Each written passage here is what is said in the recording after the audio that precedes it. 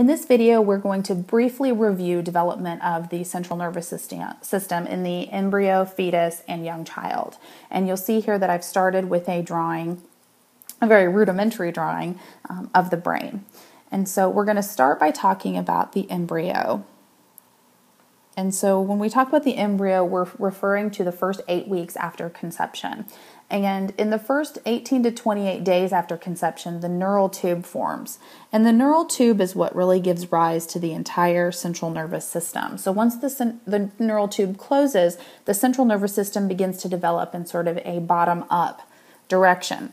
And so the first thing that begins to form after the neural tube closes is the spinal cord. And so I've colored the spinal cord in blue here. And so in the embryo, we can see that the spinal cord begins to form, and not only is it formed, but there actually starts to become some connections between nerve cells in the spinal cord, which then produce movements. So we can actually see movements in the embryo well before the mother can feel those movements. The brain begins to develop during this time, and by the end of the first trimester, the brain is formed in a very primitive sense, with it being roughly divided into a forebrain, midbrain, and hindbrain. Now, as we move on to the fetal stage of development, we see that the brainstem develops and begins to function. So in the second trimester in pregnancy, months 3, 4, and 5, we start to see brainstem function. And so we know that the brainstem actually controls sort of reflexive movements. So what we start to see is our breathing movements in the fetus. So of course the fetus isn't breathing in there, but we're seeing kind of rhythmical contractions of the chest wall and the diaphragm that look like breathing. We also see some suck and swallow reflexes.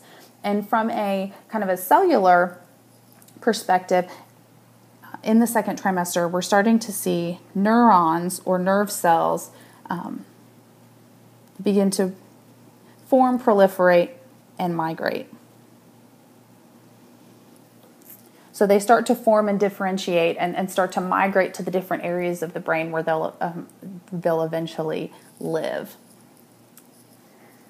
By the end of the second trimester and into the third trimester, we start to see some formation of the cerebral cortex and some development of the cerebral cortex. And that's indicated in my drawing here in green. And so the first parts of the cerebral cortex that really start to develop are the primary motor and sensory areas that are just beginning to function at birth. And by birth, we do see that some synapses are beginning to form as well. And when we talk about synapses, we're talking about connections between the different nerve cells. And so that's really beginning to happen in the third trimester and then really starts to accelerate once the baby's born.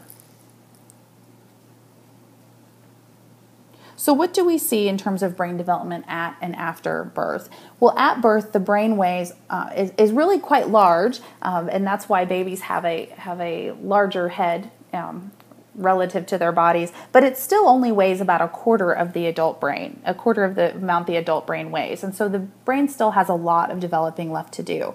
Neurons are largely formed by birth, but they're very poorly connected. So synapses or connections between nerve cells have begun to form, but they haven't started to form in a major way yet until birth. And so what we see is that after birth, we see this huge burst of synapse formation that occurs where babies are experiencing up to millions and millions of connections per second that will result in a total of trillions of connections. And so this begins what we call a stage of blooming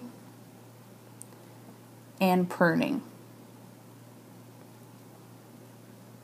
And so the blooming phase really starts immediately after birth and occurs in the first few years of life, and into early childhood, where the brain actually produces more synapses than it's ever going to need. And so this overproduction of synapses begins earlier in sensory regions. So this is why babies have better sensory function than they do motor function for a while. But then eventually, goes on to motor and higher areas of the brain that control things like judgment and emotion and memory. So through early childhood, you see this huge burst of synapse formation. And then by middle childhood, you see sort of a pruning effect where it really is kind of a use it or lose it.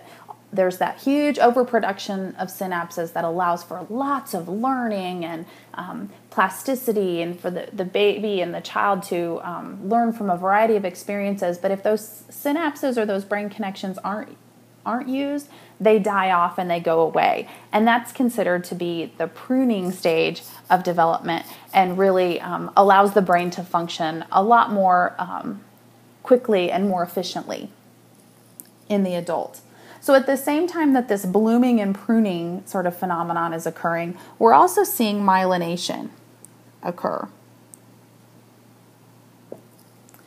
And myelin is this fatty substance that covers the nerves. And so if you think about, like an electrical wire that has the kind of the plastic coating on it, that coating is there to allow that electrical signal to travel quickly and efficiently down that wire. And that's how myelin works on our nerves. And so myelin is this fatty substance. It covers the nerves, and it leads to faster and more efficient transmission. And so similar to synapse formation, myelination begins earlier in sensory regions. So again, that's why we see more sophisticated sensory functions in children, and then eventually progresses to higher areas, including motor areas and areas of the brain that control things like perception, judgment, and feelings. And so this myelination actually occurs through even the early 20s. And so that's why we see even teenagers and individuals in their early 20s don't always show maybe the best judgment, is because those areas of the brains are still truly not developed yet. And so this occurs, blooming and pruning and myelination occurs from childhood and even into early adulthood. And while the blooming and pruning phase of development is really very much dependent on sensory experiences to determine which synapses are truly kept, myelination is really thought to be more hardwired and is really not influenced much by the environment at all. The only specific environmental influence that's been identified is nutrition. And again, because that myelin's made up of fat, children that don't get enough fat in their diet tend to have some issues with neurological development because of that poor myelination. So that, in a nutshell, is a summary of central nervous system development from the embryo through birth and even into childhood and early adulthood.